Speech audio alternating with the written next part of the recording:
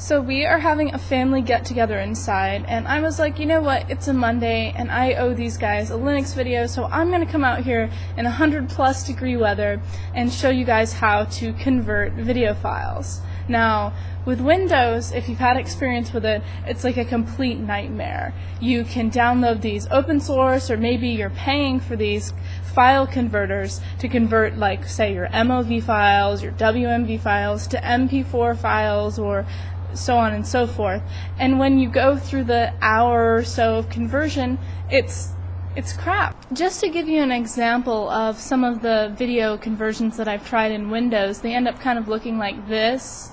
Some sort of impressionistic painting, maybe, that moves. It's so easy to do in Linux, and especially if you use FFMPEG. And what that is it's a command line tool that helps you convert one file losslessly to another file. So it's super easy, and I'm going to show you how to do it.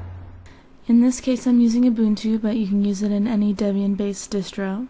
And the command is sudo apt-get install FFmpeg, which I have neatly at the bottom for you. Now I'm going to show you all the file formats available to FFmpeg, and you can do that by typing FFmpeg --formats.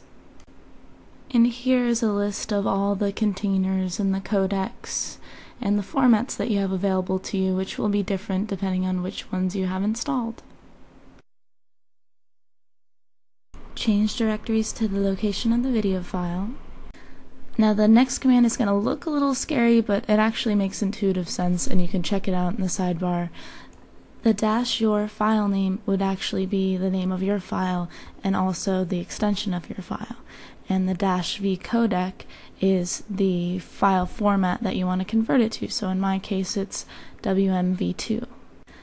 -same Q is actually same quality, assuming that you'd want it to be in the same quality. And the -a codec is the audio codec you want to use.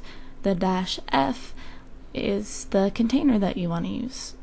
A fun fact to avoid frustration is all of this is case sensitive.